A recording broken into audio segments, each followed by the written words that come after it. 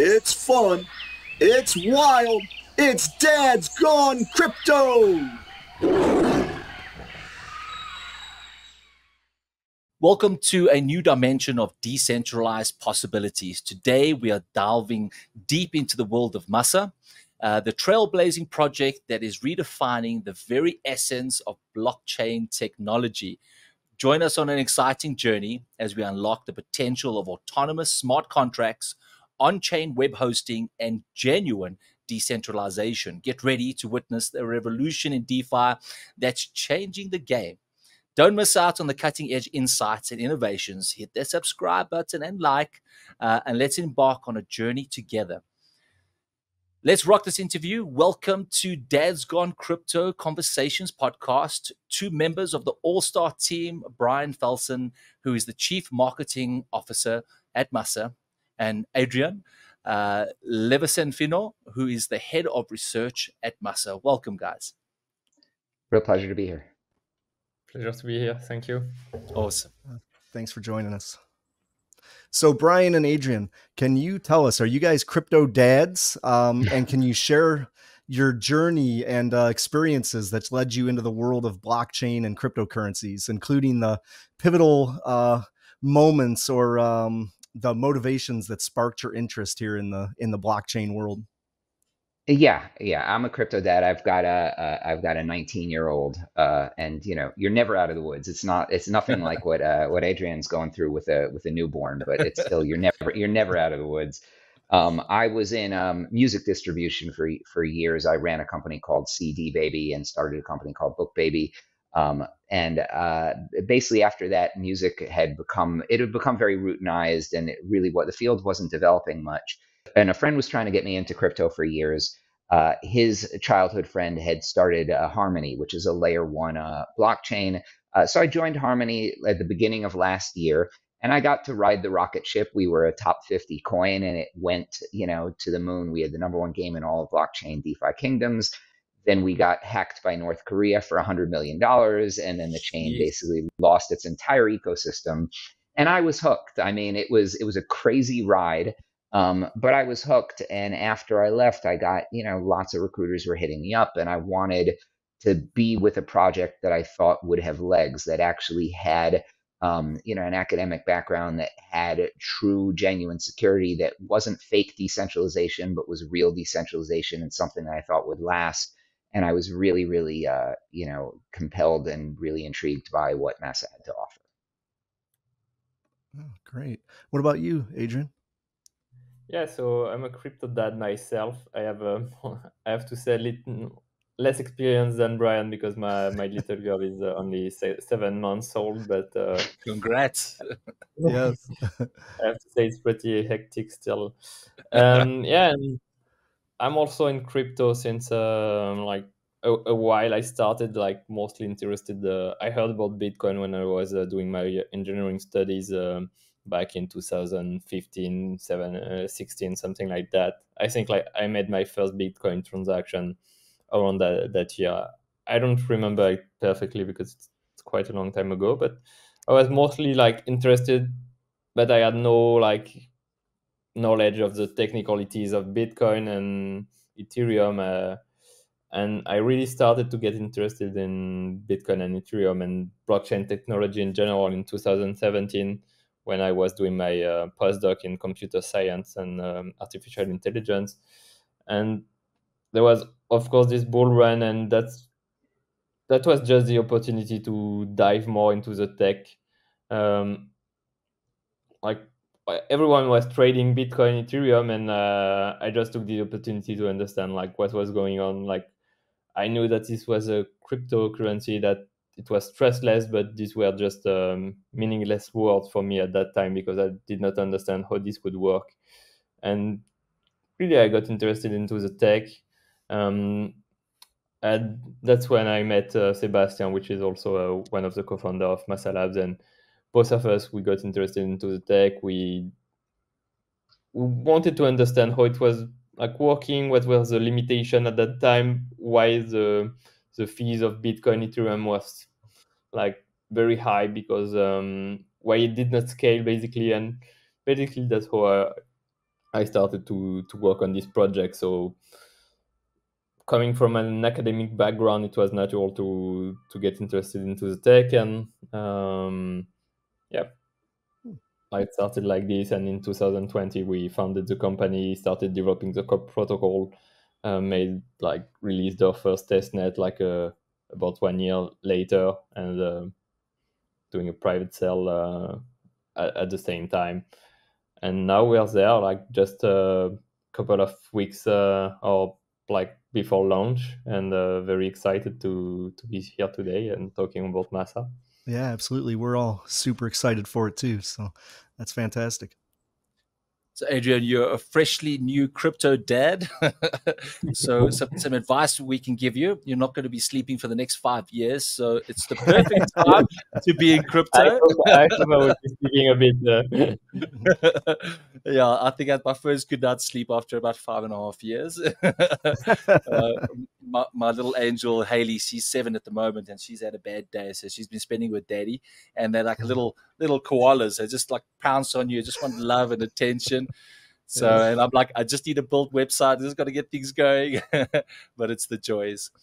But there's no other blessing than kids. So I think once you've had a little child, your whole life changes and your perspective of everything changes. And especially if you're building, it just means so much more. And on to some important questions, Adrian. Autonomous smart contracts are a groundbreaking concept. How does Massa's technology differ from traditional smart contracts?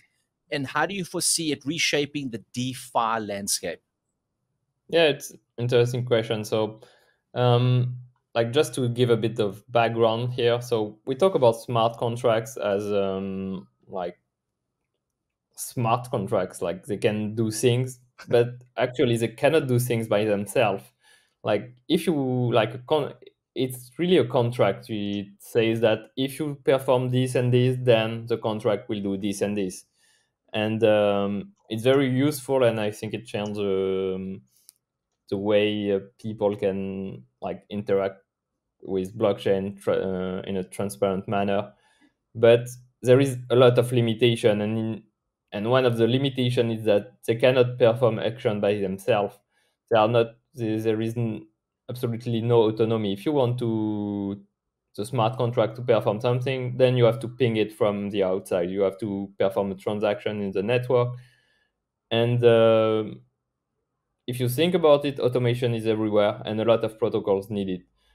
For example, for lending borrowing protocols, you want to verify that all the positions are collateralized all the time. Otherwise, the funds of the user are at risk. And it happened a lot of time that for some reason, bots that were supposed to take care of this like fail to transmit a transaction to the network, and so positions were not liquidated in time, and a lot of funds were lost.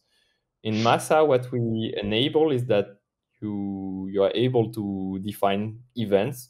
Like for example, a simple event would be like to do something in the future, like 1 hour later, 1 minute later, like 6 months later, and those kind of events they can trigger arbitrary code execution. So for example, you can have your smart contract check every minute that all the positions in this lending borrowing protocol are well collateralized, and it enables a lot of use cases that right now are done on Ethereum or Solana through bots, and as we can do it right at the blockchain layer. And it might not seem like a lot, but in terms of security, it's much better. In terms of transparency, of course, it's much better because anyone is able to audit the code, see what the smart contract will do, and be sure that it will perform the right action in time. In terms of censorship resistance, of course, it's much better because you are able to, like, your smart contract will basically live forever and perform action forever autonomously. Whereas if you want your lending protocol to behave well over time, then you have to have people running bots, interacting with it, like liquidating under collateralized position, whereas all those things can be done autonomously on Massa. Wow. So Massa uses on-chain web hosting. That's a very unique feature, something I've not heard of before. So could you elaborate on how this approach enhances security and user experience for decentralized applications? Yeah. So like if you notice the like decentralized application space, like a lot of hacks like back in 2017 or 2018 were at the smart contract levels. Like I think people were experimenting with smart contracts. There are a lot of bugs that were in smart contracts, and people were exploiting those bugs to make profit. Of course, this happened regularly still for new smart contracts, but for all smart contracts that have been battle tested over years, this is not so much a concern anymore. And hackers have realized that, and they are more and more targeting front ends, and those front ends that people use to interact with Uniswap. Like you can use the smart contract, but then you would have to code the smart contract or do it through command line. And of course, nobody does that. So in reality, what people do to interact with smart contracts is use a front end that is hosted on a centralized server. And those servers, like they can suffer the same kind of security risk as a centralized application. Like a lot of hacks were done through DNS hijacking, someone taking control of the DNS, like through a compromised account or a vulnerability in the DNS provider. And we like the value proposition of the on-chain web is to secure those kind of decentralized application by hosting the website directly at the chain level. So in practice, if you want to secure the front end of Uniswap, you would put the Uniswap front end on the Massa chain, and then user would be able to interact with this website just through a browser plugin or a desktop application that will be able to recover those websites from the Massa blockchain and display it on the browser in a seamless manner. So in practice, like you would go, instead of going to uniswap.com, which is a centralized website, you would go to uniswap.massa. Your computer would fetch the website directly from the chain, display it on your browser, and you would have like basically the same experience, but with less centralization risk, less censorship risk. So we've just had a massive ledger exploit where someone injected some dodgy code into their library and it affected basically everybody that connected to that. Could Massa be a solution for these protocols or these websites to use as a protection layer so this couldn't happen again?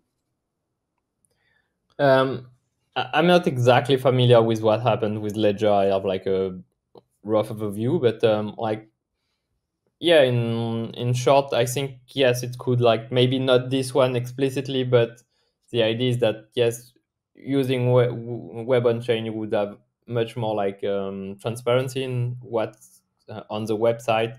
Like you would be able to control the website updates or like through DAO, through multisig, and this would give you like new tools to secure your website that are not completely available on Web2 servers, because there is often a like one central point of failure that can be compromised, and that can lead to loss of funds for users. So I think this is exactly the kind of vulnerability that we are trying to solve through Web on Chain.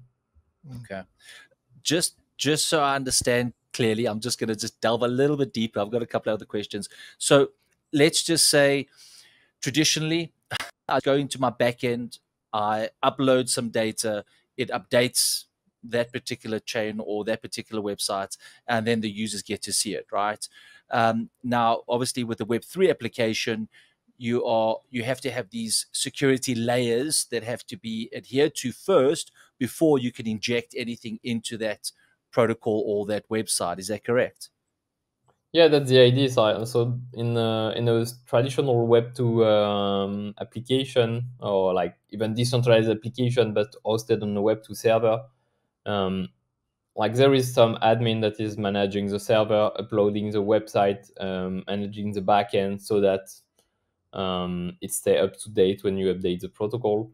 And if this, like, of course, there are a lot of security best practices that are put in place by protocols, but there is always a risk that one part is compromised. In the Web3 vision that we propose, the backend is the blockchain. There is the same security guarantee that for the front end than for the smart contracts, because everything is hosted on chain. So if you want to update your website, then you can do it through a DAO that would vote for it, and it's much more transparent. Everyone can audit what's going on.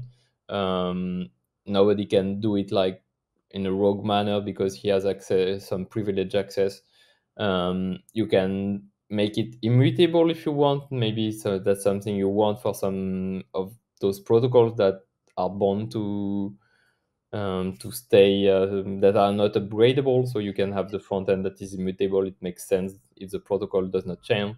It allows a lot of flexibility and security best practices that are already in place for smart contracts. Now you can apply it to front end as well. Brilliant. Brilliant.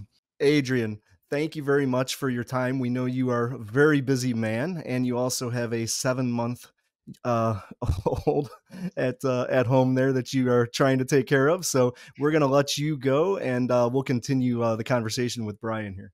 Thanks a lot, and it was really nice to meet you. Thank you for your Thank time. you for the invitation. See you soon, and thank you again. And good luck with the launch. Absolutely. Thank you. Ciao. Take care. Bye. Bye. So, Brian, genuine decentralization is a crucial aspect to blockchain space. How does Massa ensure genuine decentralization in contrast to other platforms, and what measures are taken to maintain this level of decentralization?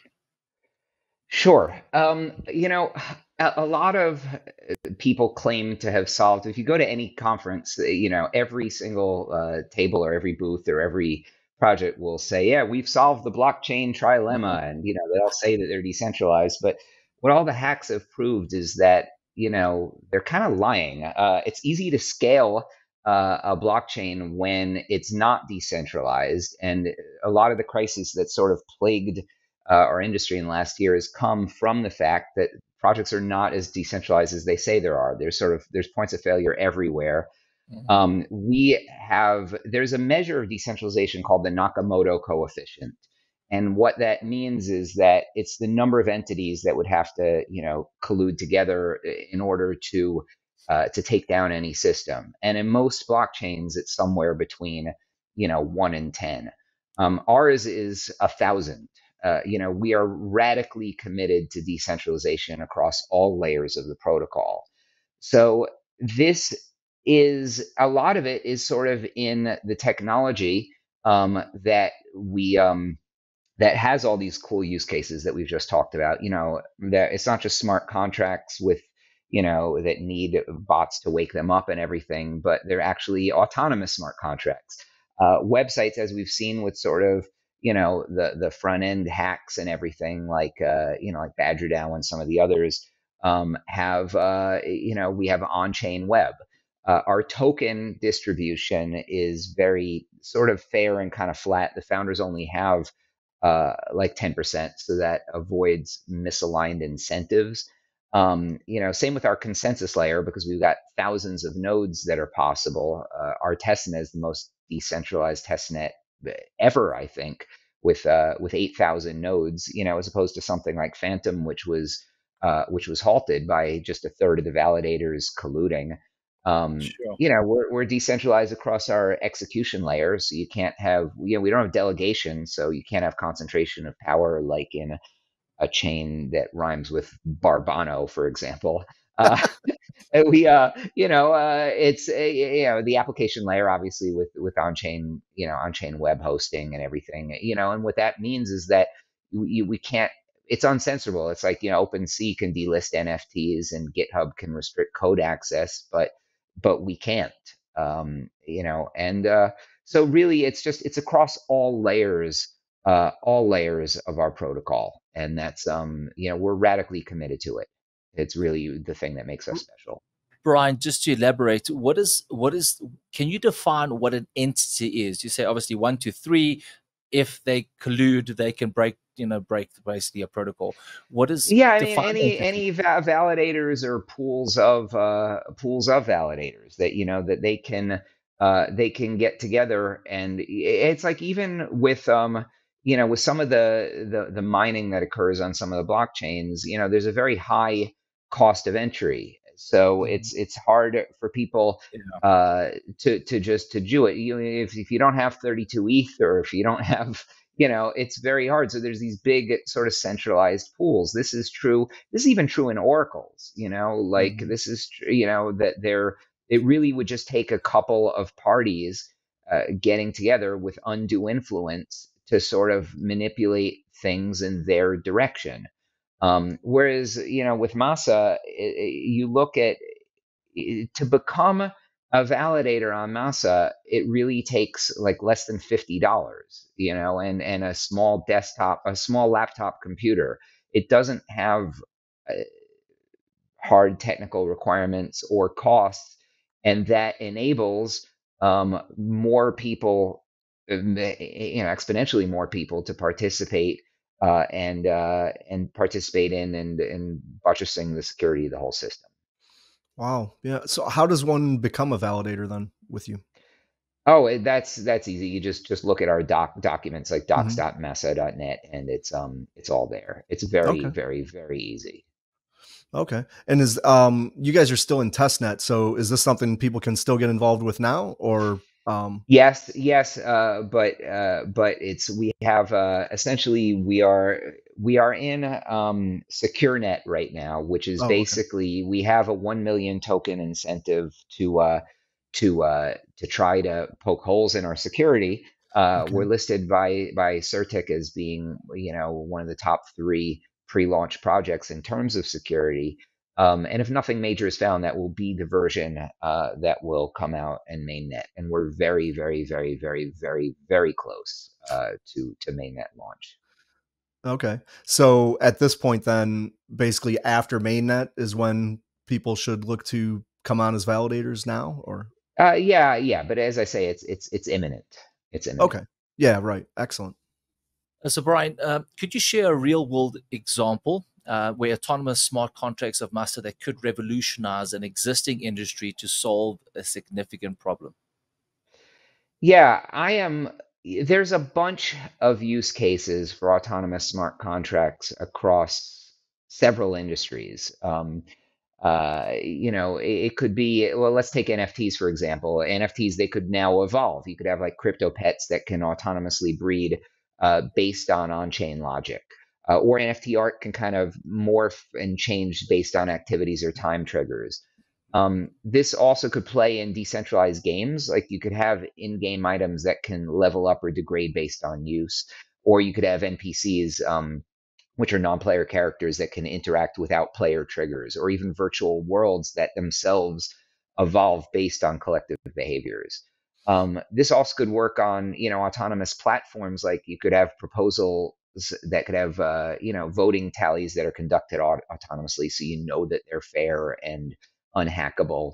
Or you could even have admin tasks like adding members, which are done based on on-chain rules. So it really is valuable across many different types of crypto projects. The one that I'm most excited by personally is DeFi, because crypto is about money and proof of ownership. I mean, that's what I come from a background where at CD Baby we were selling physical CDs, and then with selling downloads and streams. How can this not be pirated? How can you have proof of ownership of a digital asset? And with DeFi, the great promise of DeFi is that people can participate in it without being blocked out, without high barriers to entry, without being redlined, they can really participate in the global economy wherever they are, in all aspects of finance. But DeFi has been a shit show. It's very complex. There's been a lot of hacks. There's been pump and dumps. There's been all kinds of things, and the hacking equation has just been horrible. I mean, look at FTX. It's just these type of things individually, can really take down an industry. And I think that as the conversation changes toward AI, um, it's we did not do ourselves any favors by having these new rails of the way that people organize, conduct, and transact online. This Wild West thing with all of the malfeasance, we didn't do ourselves any favors over the last couple of years.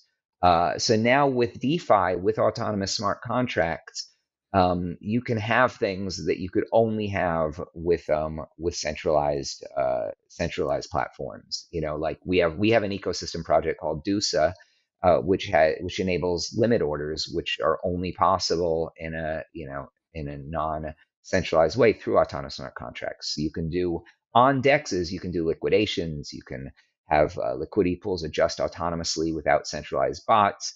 I can imagine where with lending platforms, for example, autonomous smart contracts could allow for interest calculation, payment scheduling, liquidations of under-collateralized loans that can run autonomously.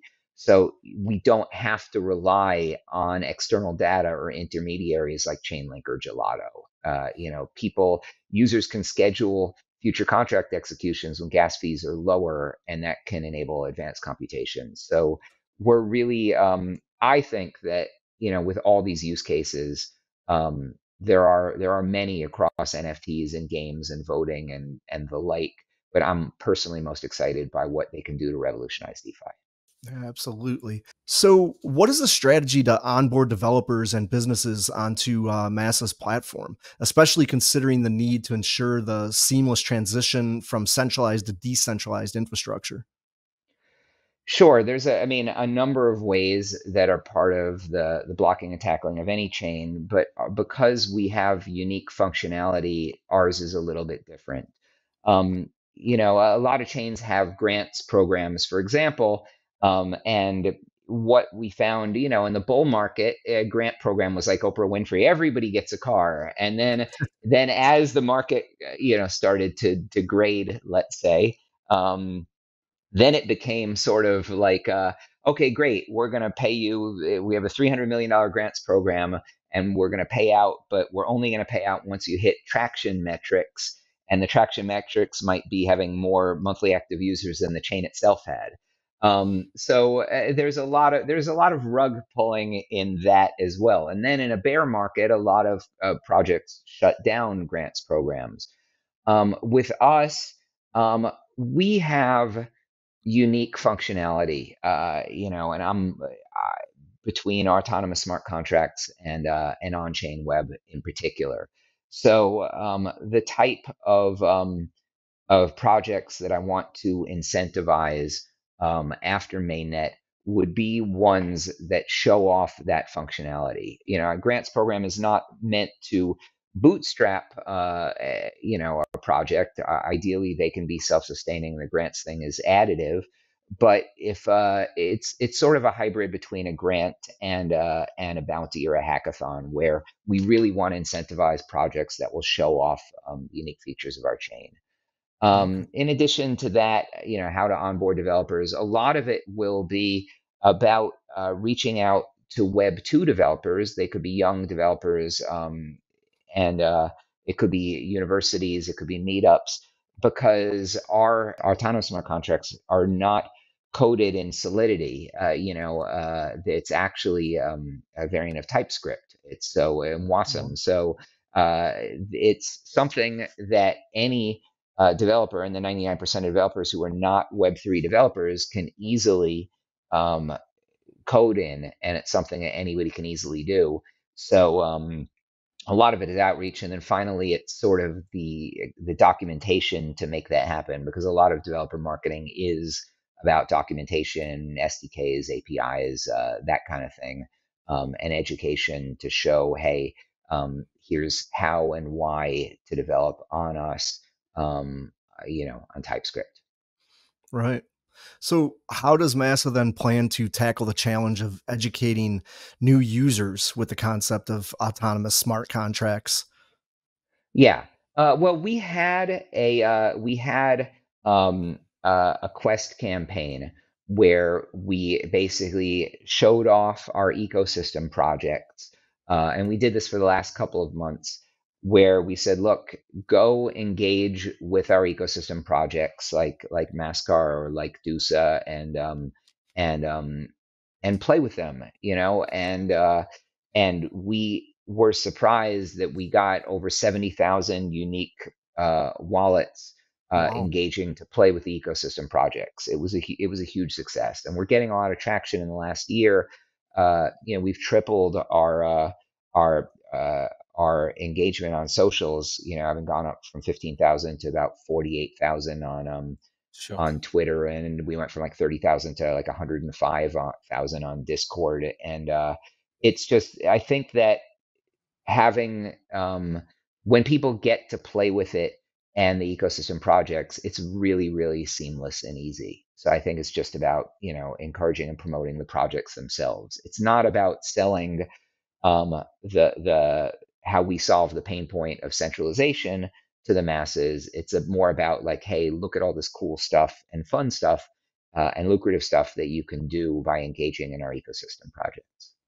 Brian, tell me, you are the chief marketing officer, right? So building a great project is one thing, but exposing it to the world and getting those tractions you've just mentioned is another feat, right? It's a mammoth mountain to climb.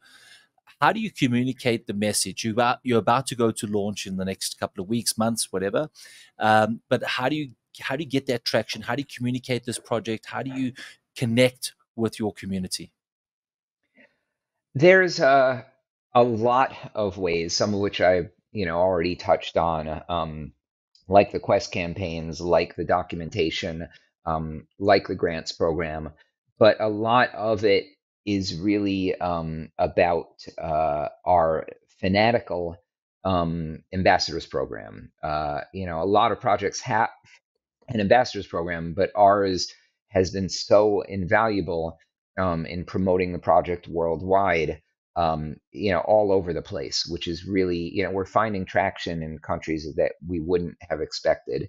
And they've been incredibly helpful in posting messages, amplifying messages, writing Medium articles, translating visuals, you name it. So Sure. it really is about, some of it is just about producing helpful content.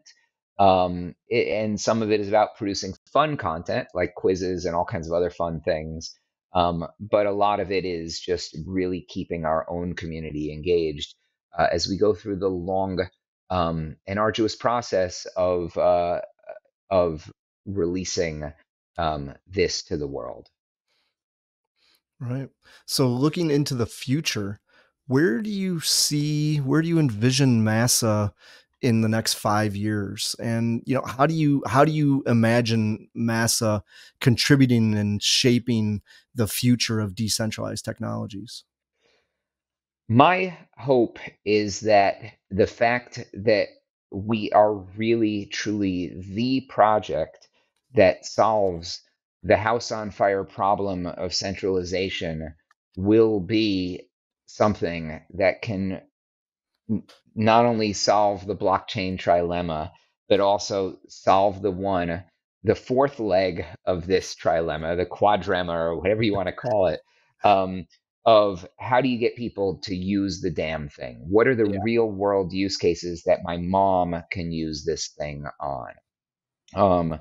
And that's really what I hope, because the great advantages and the appeal of Web3, the reason why we're here, the entire point of camping is not just line goes up, although that's surely a great thing. But I could be selling Venetian blinds or shoes if that were all I cared about. I really want a global participation in a decentralized platform that is fully accessible, uncensorable, and unhackable, and the technology that Massa brings to bear solves these problems. And now it's just about getting an ecosystem together and getting the word out there. Wow, absolutely. But it sounds like you're doing a good job of that with the size of your socials and the growth you've been experiencing. So that's absolutely amazing.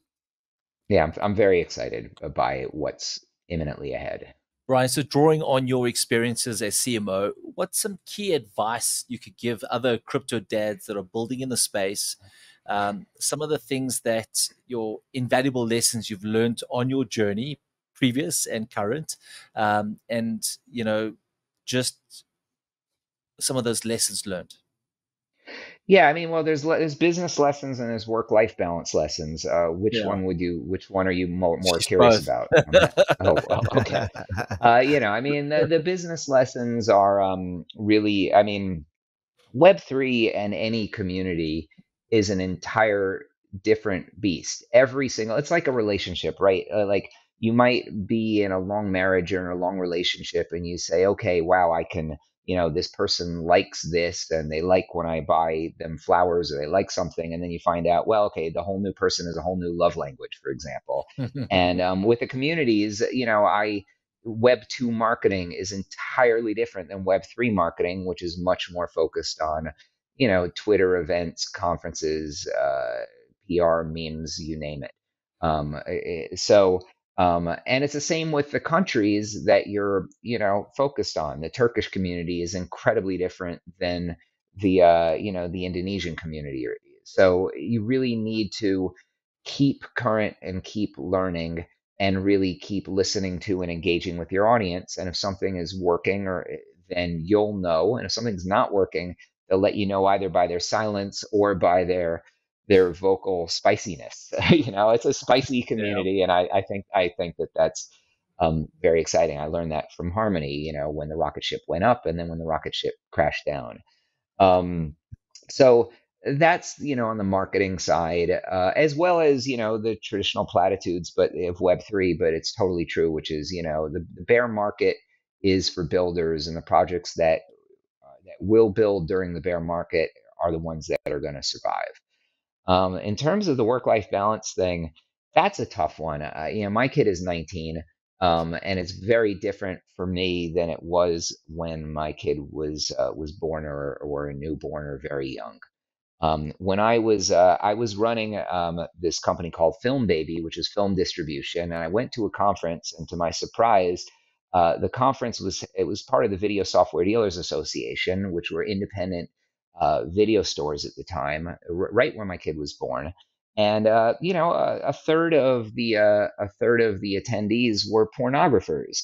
And I told them, I said, my wife is 8 months pregnant, and one that I met there, and he was really drunk, very large guy, and he was spraying spittle all over me. He was quite gross.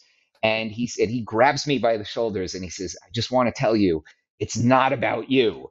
And I was like, okay, great. Thanks, Polonius. Like, appreciate that. Now, please go away from me, you disgusting person. And he's like, no, you don't understand. It's not about you. He says, your whole life it's been about you.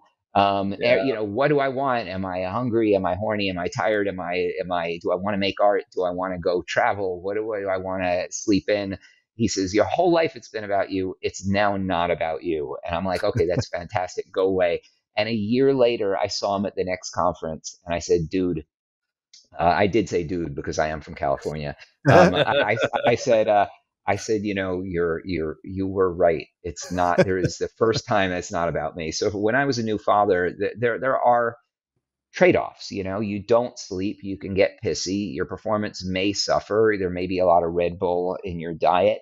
You have to plow ahead. I'm amazed, in retrospect, that anybody can do it. Now that my kid's 19, I feel I'm never out of the woods. You know, it's like Texas Chainsaw Massacre. Anything can happen at any time. It might be daylight, and then all of a sudden Leatherface comes out with a chainsaw. You're like, wait a second, it's daylight. There's a lot of people around. Like, what? You're not supposed to be chopping me up here. So it still happens, but it's not like what it was. It's not like what it was. Yeah. Oh man, Brian, I think that's just jumping out of the closet, role playing the chainsaw.